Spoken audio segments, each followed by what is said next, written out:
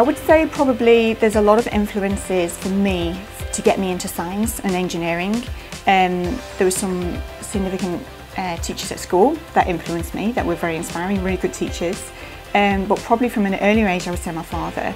He was a nuclear physicist and he worked for the Atomic Energy Authority, and I do remember him, he had to sign the Official Secrets Act, and it was all very exciting and secret, and he was doing this really important research, and it was quite inspiring to see when you come home, you see your father coming home with that type of work.